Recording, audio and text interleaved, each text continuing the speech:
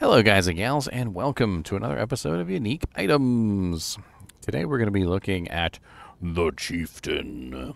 The Chieftain is a battle axe, a two-handed weapon that is kind of a low-level item.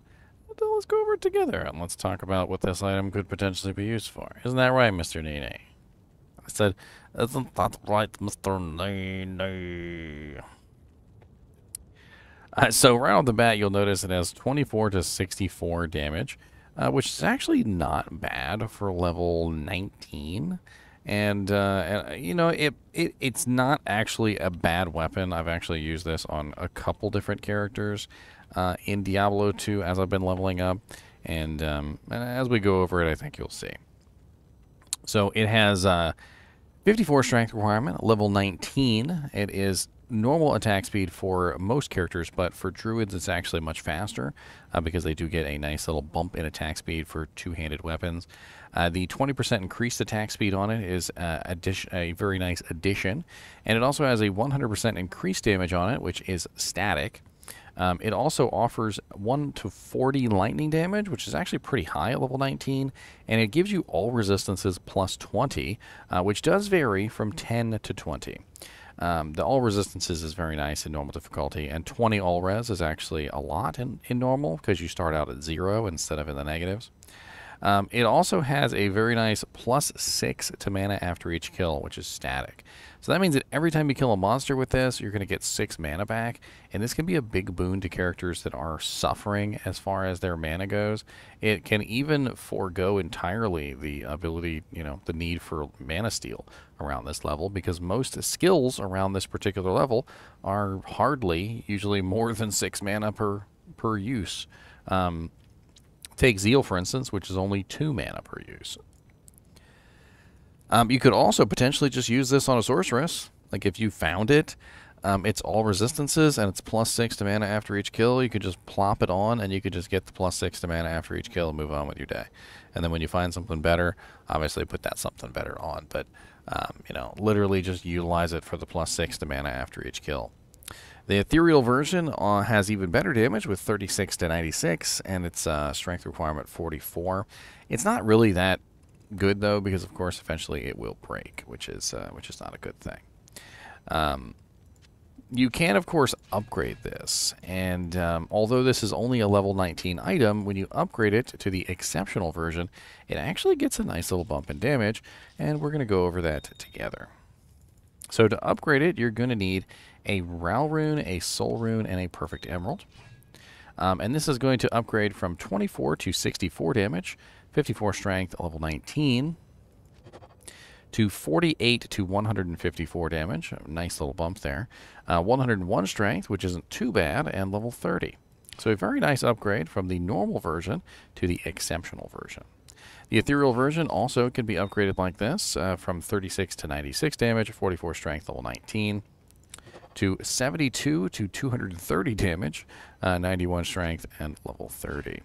Not a bad little bump up there as far as the damage is concerned, especially when you consider it has all resistances. It's got +6 to mana after each kill. It's got the extra lightning damage on it, and it's actually pretty fast on certain characters. Of course, this weapon can be upgraded a second time, and to do that, you're going to need a Pull Rune, a Lum Rune, and another Perfect Emerald. The elite version of this is going to be a lot higher level. It's going to be a lot higher damage, and it's also going to be a lot higher strength requirement. So keep that in mind. So right off the bat, bink, bink, we've got 48 to 154, 101 strength, level 30. Oops. Forward. To 98 to 274 damage, Decapitator. 33 dexterity and 189 strength requirement, pretty high on the strength requirement there, with level 66. The ethereal version, of course, can be upgraded as well, from the 72 to 230 Tabar, 91 strength, level 30, to the 146 to 410 damage, 23 dexterity, so 179 strength, level 66 Decapitator. Got that nice ethereal sheen to it as well. Of course, to utilize this, you would have to put a Zod rune in it, which is something that you can't get away from. So any ethereal item like this, if you actually want to utilize it for, for real purposes, it will eventually break. So you've got to put a Zod rune in it and make it indestructible. I don't have one just laying around, otherwise I would just slap one in there. Let's take a look real quick, and let's go with a Whirlwind Barbarian real quick, and we'll just play with the idea of this weapon against players. I think I'm on players 1. Let me verify real quick just to be sure. Yes, we'll do players 1 Eldritch. I doubt it's going to do that well against players 1 Eldritch, but let's play with it anyway. Oh, color me. Oh, this is normal difficulty. I was super surprised there for a second. I was like, wow, this is doing really good. Egg on my face. Isn't that right, Mr. Knees? Egg on my face. He said, what on my face? He said, let me in that shirt. So I'm going to go in there and I'm going to pee in your shirt. Get in there then if you want to go in there. He said, don't tell me what to do. He'll come right back out. He always does. Told you. So this is players 1 Hell Eldritch. Not exactly doing that great. Granted, this weapon honestly was never meant to leave normal difficulty, in my opinion. I'm a terrible whirlwinder, by the way. Burn me in the comments. I killed Eldritch at least.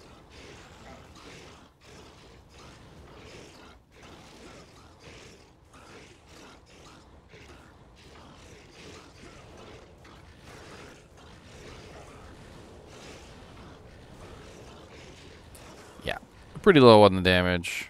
Not really that great.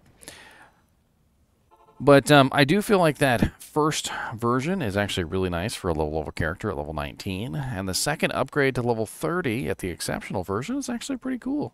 I also feel like that +6 to mana after each kill could totally be utilized on a sorceress, hurricane druid, all sorts of things. You know, if you really need the mana after each kill, which is a really nice stat at low levels, +6 is an awful lot. And could be combined with, say, an armor with tier runes in it, or a helmet with tier runes in it. You could combine it with some other things relatively easily, and you could end up with, what, 6, like 7, 8, 9, 10, 11, or, oh, no, wait, no, 6, 7, 8, 9, 10, 11, 12, 13, 14, 15, 16. You could have 16 mana after each kill relatively easily with this weapon, a tiered up armor, and a tiered up helmet. Wouldn't have very much mana issues at all at that point for quite some time. Let's take a look over on Silo's Pen real quick, and let's see potentially where we could find this item if you wanted to hunt it down. So, the Chieftain. Chieftain. Let's assume 50% Magic Find because this is a low-level item. And normal Mephisto, but this is a level 19 axe, so we need something lower than normal Mephisto. Normal Diablo, normal Veil, Nightmare and Dariel. Actually, let's limit this to normal.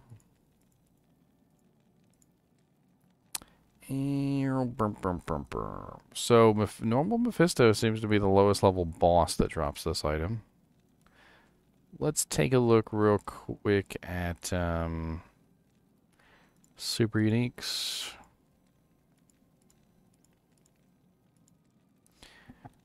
Oh, you're knocking off my headset, sir. What's the matter with you, buddy? Hey, I was talking to you. Hey, what is the matter? What is the matter? I'm going to do the scratch this. Oh, he got mad at me. So let's see here. We've got Lower Kuros Storm Tree. That actually might be a viable farming option. It's the lowest one I see on the list.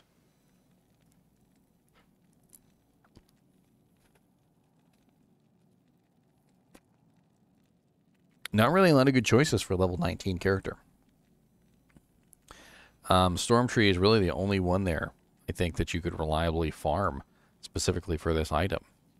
I'm kind of surprised at how not a lot of monsters there are that drop this item at like on level. Even Mephisto, that's outside of the sort of the level requirement as well. But it does look like normal Mephisto is your best bet if you want to get your hands on this particular item.